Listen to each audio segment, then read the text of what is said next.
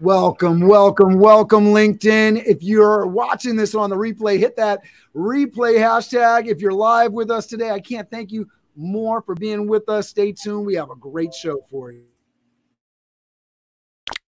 Steve Spiro, you're a mentor, you're a consultant, you're a business owner, but most importantly, you're a host of your own show and you're also a master connector.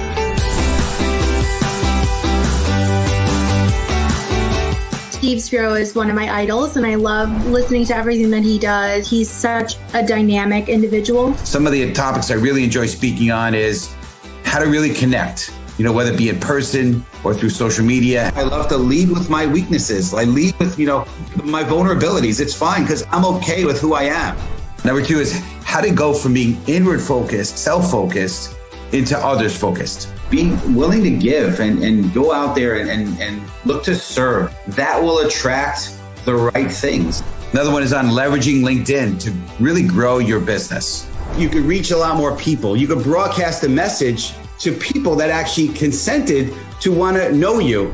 And then lastly, overcoming big obstacles. I love sharing. I was a shy, introverted kid, picked on, bullied, learning disabled, dyslexic, really in a dark place. I was really in a box in a shell, and I've been able to break out of that box. And so I love being able to inspire people and really help them. So the Master Connector was born. The world is my networking event, right? I meet people all the time. My goal is to meet 3 strangers every single day. Steve is open to meeting you. You should set up a face-to-face with Steve. One little conversation can really change your life.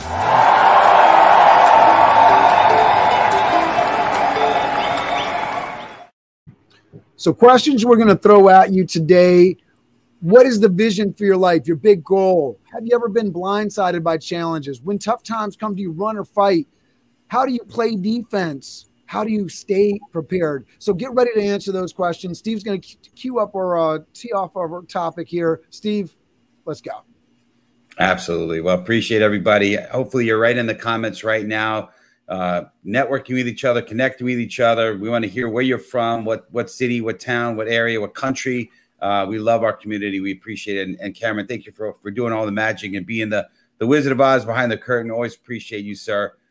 But hey, so question here. Have you ever been dealt a crappy deck of cards, a hand? It's not so great, right? I mean, I don't know about you guys, but I've had those situations in life. I'm like, again, short guy, shy and introverted, right? We all have our set of circumstances. But here's the point. Do you make, and this is a little cliche, I know, but do you make lemonade out of lemons, right? Another question I would ask you is, are you a victim or a victor, right? Do you take those circumstances and just be the victim, play the victim, or are you a victor? Are you an overcomer, right? Are you excuse maker or excuse remover? Do you literally look at these circumstances and say, okay, I've heard it said that out of every adversity comes a seed of equal or greater benefit, right? So what are you doing? And it's not what happens to you, because we all know things are happening to us all the time, but it's not what happens to you. It's how you react to it. What I've learned is you must have a strong why and a clear vision. Otherwise, those obstacles will consume you. And so it reminds me of a quote that I heard from Helen Keller. And she said, the only thing worse than being blind is having sight but no vision. So you have to have vision. And so this young man that Cameron is going to introduce is an amazing young man. Can't wait to have him share with you guys. I've heard a little bit of his story. You're going to hear more about him. So if you're ready for Cameron to introduce our special guest, I want you to go ahead in the comments right now and type the word ready, #ready, READY. And we'll have Cameron bring him up. But it's going to be incredible. Strap on, put your helmets on. It's going to be a great show. Cameron, I'll turn it over to you, sir. Thank you, Steve. Thank you, Steve. Here we go. Here we go. All right, Aaron on the screen. I'm going to get everybody up on here so we get visually. I'm going to let Steve take over the controls here.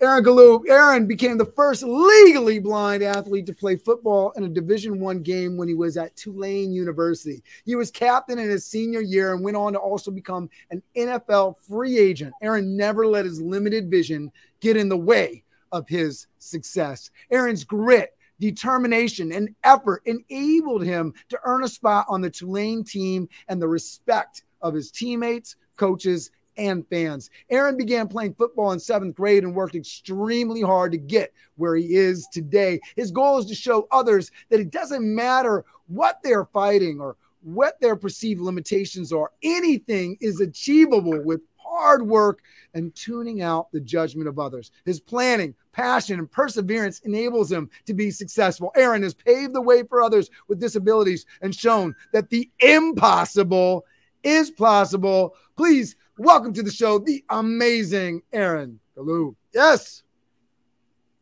Thanks so much for having me. Looking forward to chatting with both of you today. Great stuff. Absolutely. That's phenomenal. Good stuff. Well, Aaron, yeah, very impressive, obviously, bio, and Karen does a great job making all of us look amazing. So that bio is pretty incredible. But so, we want to hear a little bit of your story. So if you're ready, our amazing community, we want you to type in the word #story if you're ready for Aaron to give us his backstory. So we want to hear about your backstory and how someone who, as you said, legally blind became a D1 football player. So if you can, and again, I know we have an amazing community. I know you're in the comments right now, typing in the word story, #story. So yeah, go ahead, you can, Aaron. Sure. So I was born legally blind, no vision in my right eye, very limited in my left. Played every sport under the sun growing up, tried to figure out what was the best fit for me, and found football. Always loved watching it. Started playing in 7th grade. And at the time, I was an offense and defensive lineman, and the goal was, just hit the person in front of you. I knew that I couldn't be a quarterback or a wide receiver, and that was fine. For the first few years, I didn't really play much, wasn't the most athletic, and that was okay. It was about learning to be a part of the team, doing it whatever I could to help out my teammates. And eventually, I kind of got tired of that in the sense of I wanted to be on the field, I wanted to be contributing, I wanted to be adding value in different ways, and so my sophomore year, I found long snapping, and I realized if I got good enough at this unique niche position, I might have an opportunity to play at the level I wanted to play at. And so from then on out, it was get up at 5 a.m. every single day, go practice long snapping, go to school, go to practice with the team, lift weights every single evening after practice for the next several years to do what I could do to get to where I wanted to go. Went to several camps, ended up getting nationally ranked pretty highly as a long snapper. And then it was, how do I get the attention of these college coaches? And so I cold emailed and cold called every single college coach in the country, showed up on several campuses, just trying to meet with coaches, and did whatever I could to get myself in front of them.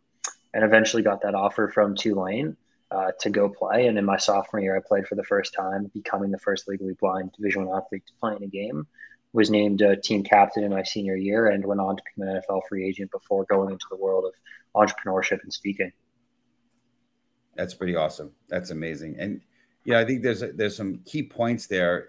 It sounds like from what you said that you worked your buns off, right? You didn't just, do what everyone was doing. You did a lot more than everyone, right? You kind of kicked it into high gear, right? Yeah. Yeah. In all areas of life, whether it be athletics, whether it be business, whatever it may be, it's, how do you work hard and smart? And it's the combination of those two. Because a lot of people out there work hard, or a lot of people out there work smart, but they don't do the both of them every single day. And when you can find a way to, do those two things and figure out exactly what you want, how you can get there, and you do them every single day, and you're disciplined about it, then you'll get to where you want to go. Absolutely. Yeah, I remember, my martial arts experience. I was not very talented. Short guy. Got started later in life. Some of the guys I competed with, they got started in their early teens, and I got started in the martial arts at 20, and not really blessed with anything, super talented as far as that is concerned. But I made a commitment. I was going to outwork everybody. I practiced more than everyone else. I studied more than everyone else. I never missed a class. I literally never missed a class. There was times where I went to class. I had a cold. This is before. I think when we now know health-wise, probably not the smartest thing, but when I had a cold, I went to class anyway. I said, all right, I'll just show up. This way, at least I showed up. And, I've heard it also said that, half, like 90% of it is just showing up, right, of success. So I just showed up. And then when I got to class, I'm like, all right, well, I'll just put my uniform on, my gi, it's called, right? And then eventually I'm like, all right, as I said, all right, I'll just do the warm-up part of the class, and then by the time the class was over, I'd done the whole entire class, but I never missed a class. I worked harder than everyone else, and I wound up passing everybody because like you said, it's hard work, but it's smart hard work. I love what you said there, because you could just work hard, but if you're not working smart and hard, I agree with you wholeheartedly, for sure. Yeah, and I'm just going to throw it in there too. That showing up thing, getting up in the morning, there's 1,000 excuses that can be made, but just getting out, getting into the gym, suddenly you find yourself in motion, right? It's a big deal. Absolutely. And I wanted to shout out while I got the mic here. Shout out Tatiana Espinoza for tuning in and participating in the comments. Thank you very much, Tatiana. Yolanda, she's always one of our loyal community members here. Yolanda, shout out to you. Thank you. And also Gregory Austin in the house. So glad to have you all with us. If you're in there, if you're watching, make sure you're commenting. We want to hear from you. Appreciate you. Go ahead, Aaron. Absolutely. Yes. Yeah, I don't know if you're queued up for a question, so I'll queue up the next question here, sir.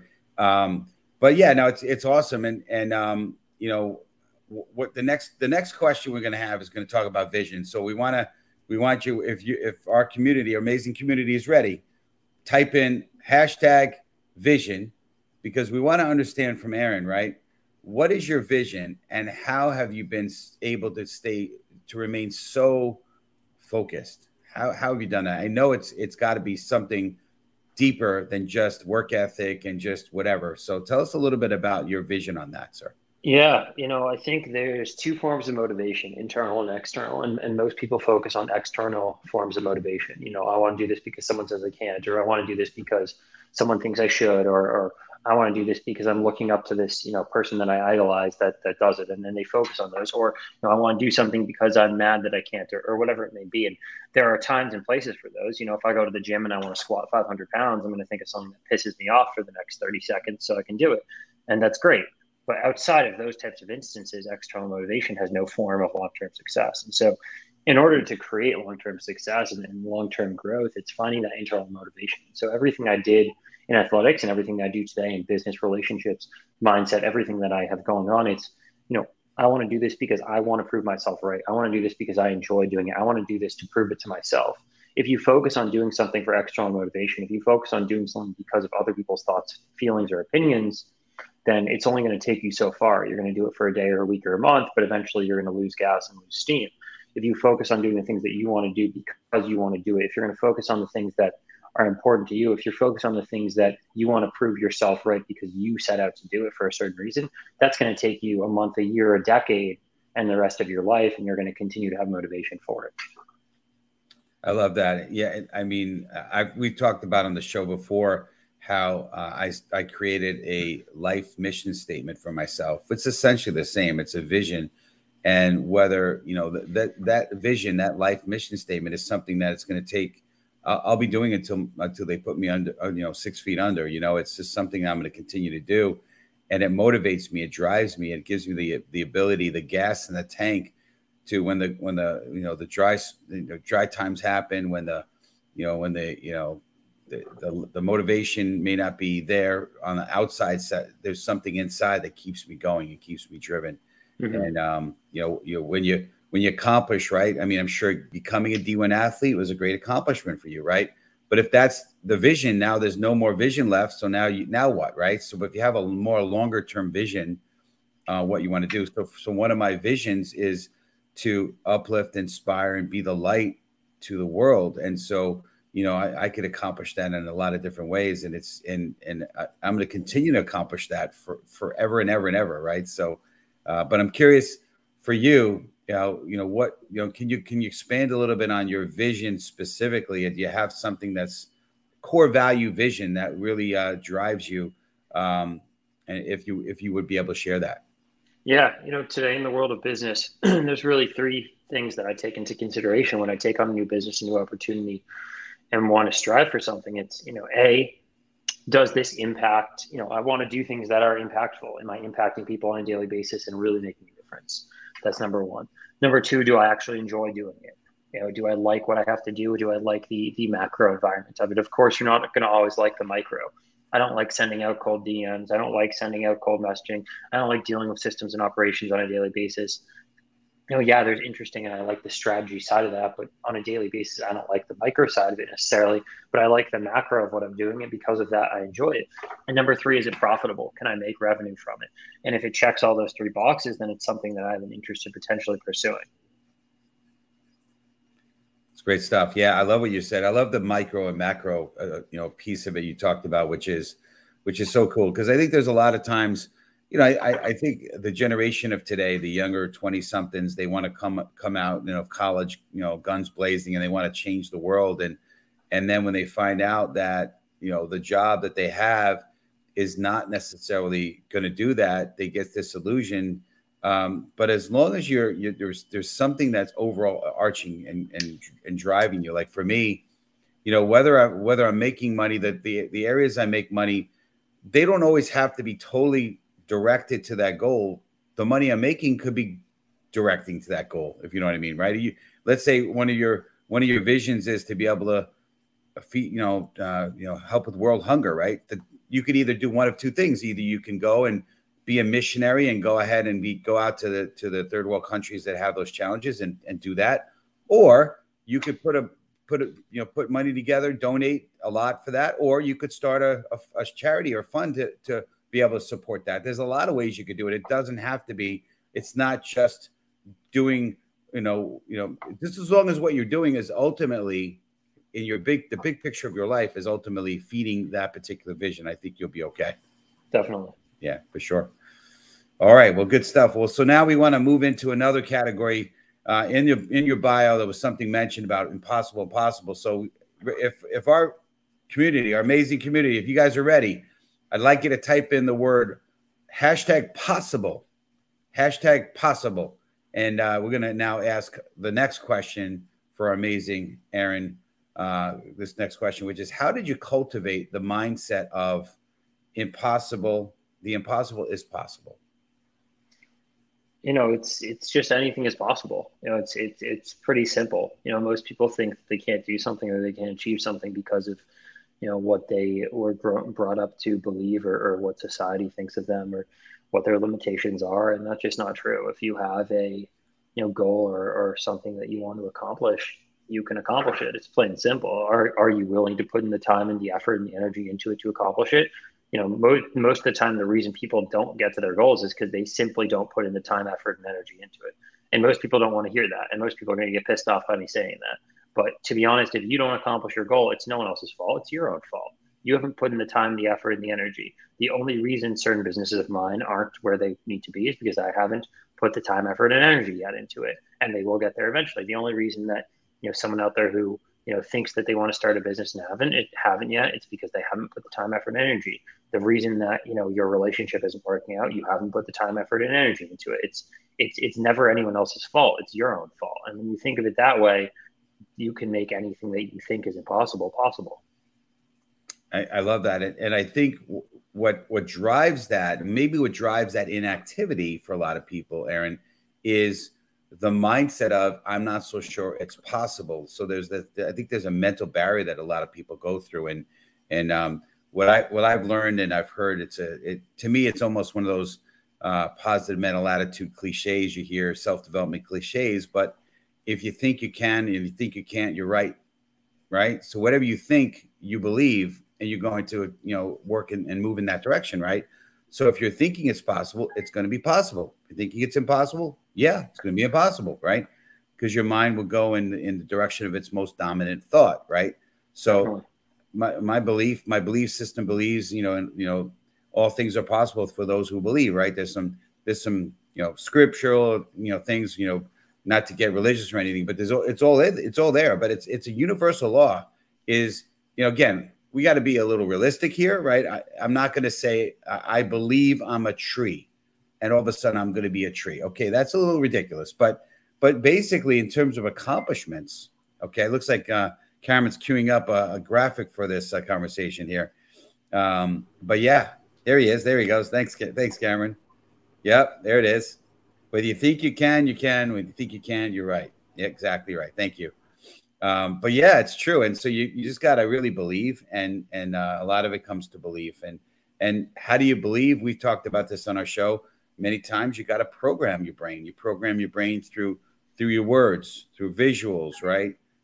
Through self affirmations and meditation. Meditation is a big one for me as well. So very cool. Any other comments or thoughts on the impossible versus possible?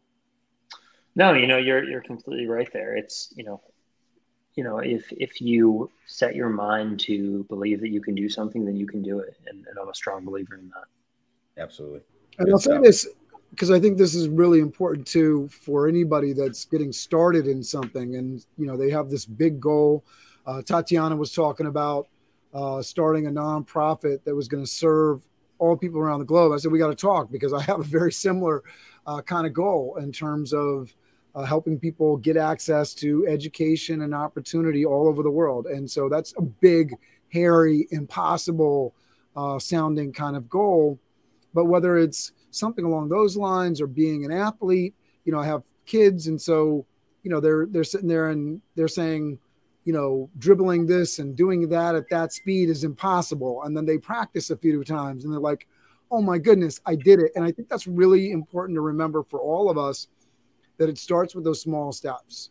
If we say we can lift, 1,000 pounds when we've never lifted 500, right? We're setting ourselves up to fail, and that can set up a negative consequence, a negative outcome. Whereas if we say the goal is for me to lift X more pounds than I did yesterday, suddenly I'm getting there. And I'm working on my push-ups, Steve. I'm working on it. Absolutely. It's good stuff. Absolutely. So we want to move to the next category here, the next question here. And so I want to talk about, I love this topic. I love the word grit. And I believe that word grit came out more recently. I don't know if it's a word that's been around for years and years and years, but it feels like it's a word that just got invented. So I'm going to talk about this, but if you're ready for the next question, type in #grit. Our amazing community. We love and appreciate you guys so much. Thank you for your participation. We don't want you just sitting and being lurkers. We want you involved. So if you haven't yet done anything, because I know sometimes, when you're on LinkedIn and broadcast, it's easy to just sit and watch.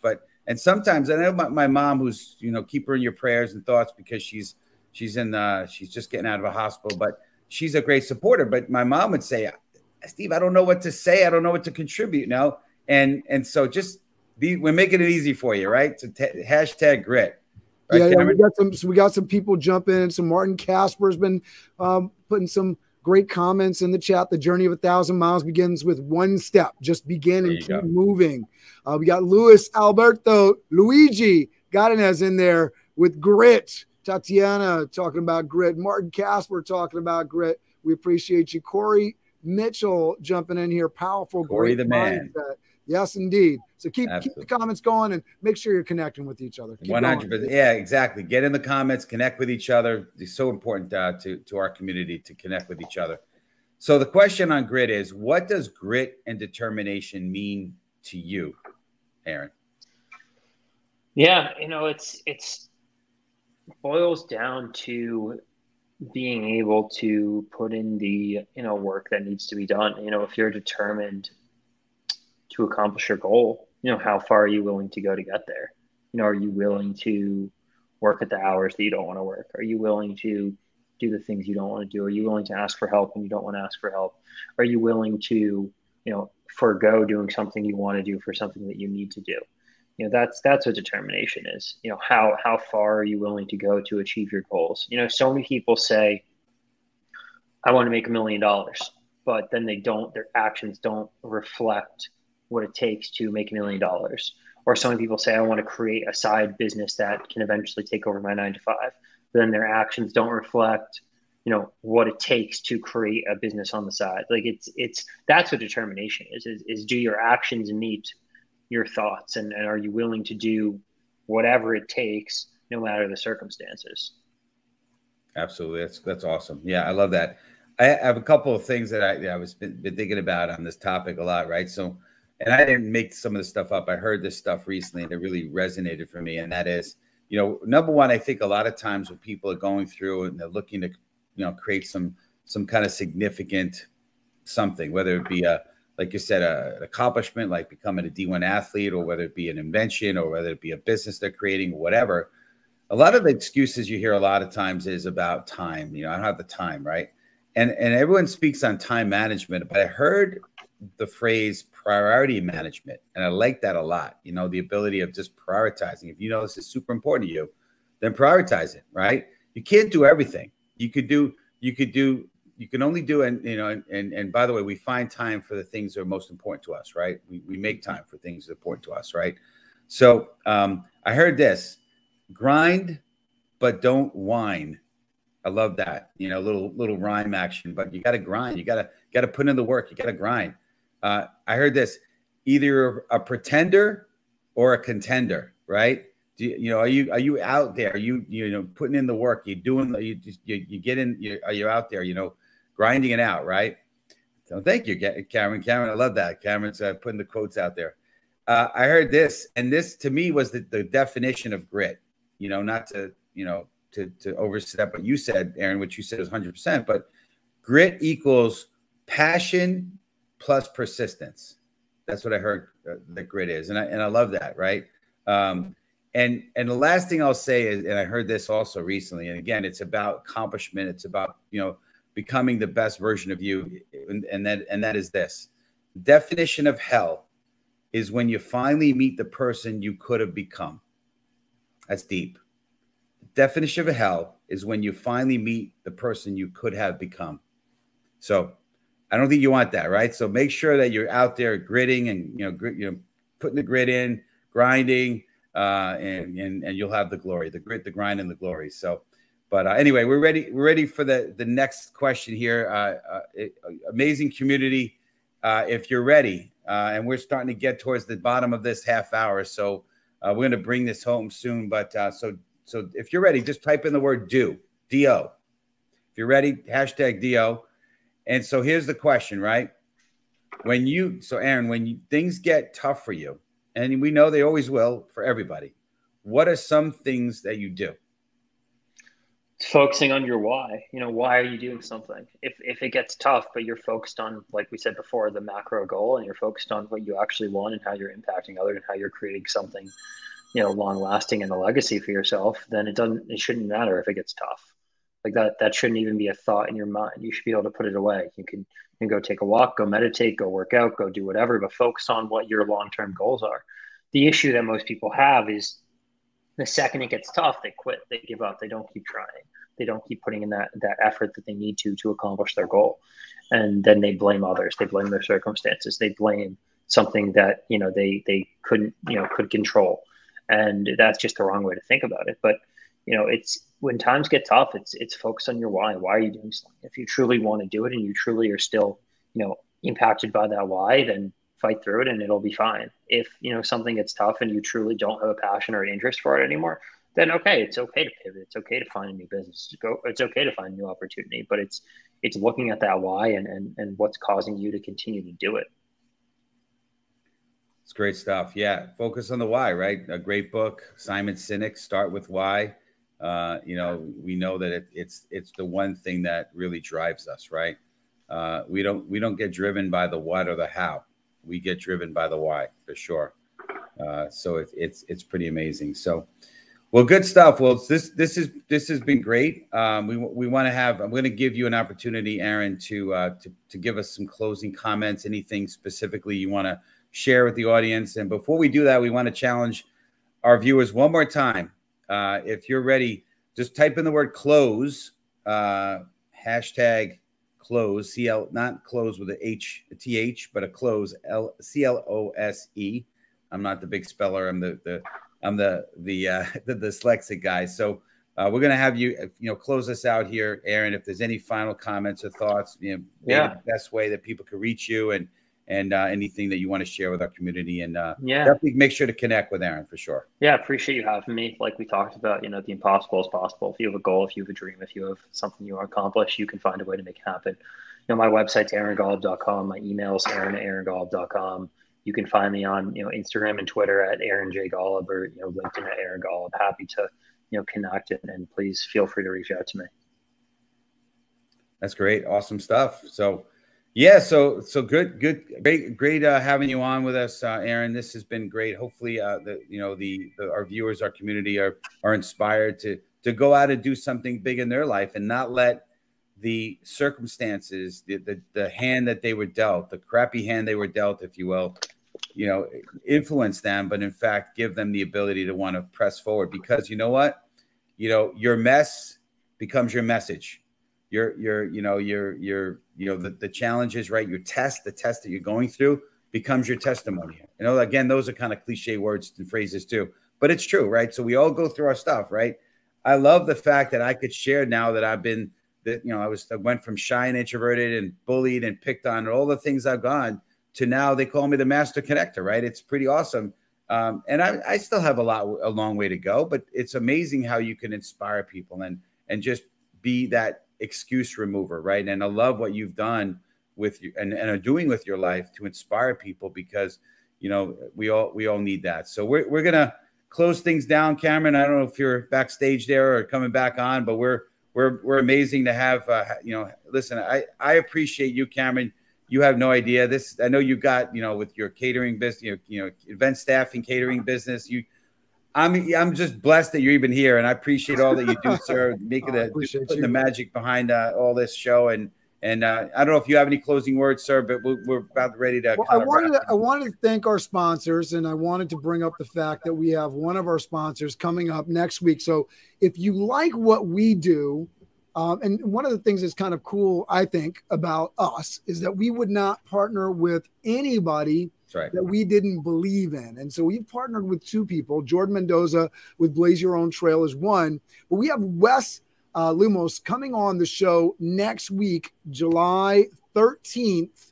We're going to be putting out some videos talking about our experience with this product. And it's one of those things that has actually helped our ability to connect with more people, which is what this show is all about. It's about the follow-up. It's about the follow through. It's about connecting with people. It's about taking charge of your life so that you can get to that goal line, right? And I think, what we were talking about today is so important, because you got to know your goal. You got to know where the finish line is. Even if you continue to move that, you got to have a direction to run. And so our partners have helped us get a little bit closer to our respective finish lines, and we're very appreciative for that. So tune in next week, episode 71, West Limo, same bat time, same bat channel. But we're going to close it out today with Crush It. You guys know what to do. You know how to get into the comments and say Crush It. I'm going to slide it over to my man, Steve Spiro, so he can set us all up for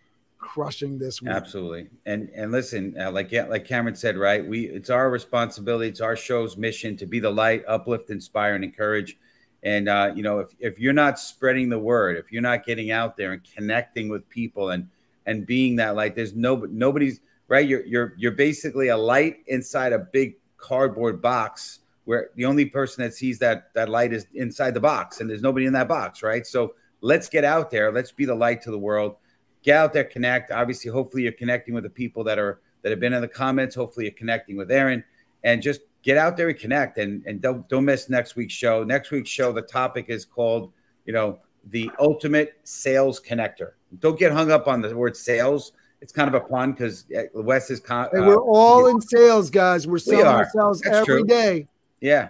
But Sales Connector is the name of his company, but Ultimate Sales Connector is the name of this next episode coming up. It's gonna be a lot of fun. We're excited to have you on with us and have Wes here with us to join. So let's count down for Crush It. Ready? And everyone is gonna type. You could count down with us. As Martin knows what to do. He's already put the hashtag Crush It in there. Thank you, Martin. There you go. Martin's ready to go. So ready? 5, 4, 3, 2, 1. Crush it! Have an amazing week, everybody. We will see you next week. Aaron, thank you so much for being on the show with us. If you have not connected with Aaron, it is your job. It is your mission to do so after watching the show. If you're watching the show on the replay, make sure you get in there. Hashtag replay. We appreciate you so much for showing up. Have an amazing week. We will see you next week. Steve Spiro, you're a mentor, you're a consultant, you're a business owner, but most importantly, you're a host of your own show, and you're also a master connector.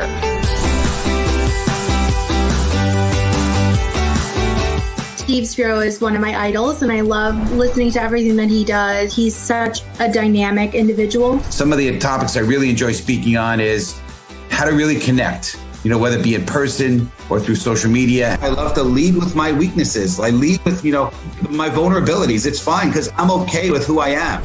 Number 2 is how to go from being inward focused, self-focused, into others focused. Being willing to give and go out there and look to serve. That will attract the right things. Another one is on leveraging LinkedIn to really grow your business. You could reach a lot more people. You could broadcast a message to people that actually consented to want to know you. And then lastly, overcoming big obstacles. I love sharing. I was a shy, introverted kid, picked on, bullied, learning disabled, dyslexic, really in a dark place. I was really in a box, in a shell, and I've been able to break out of that box. And so I love being able to inspire people and really help them. So the Master Connector was born. The world is my networking event, right? I meet people all the time. My goal is to meet 3 strangers every single day. Steve is open to meeting you. You should set up a face-to-face with Steve. One little conversation can really change your life.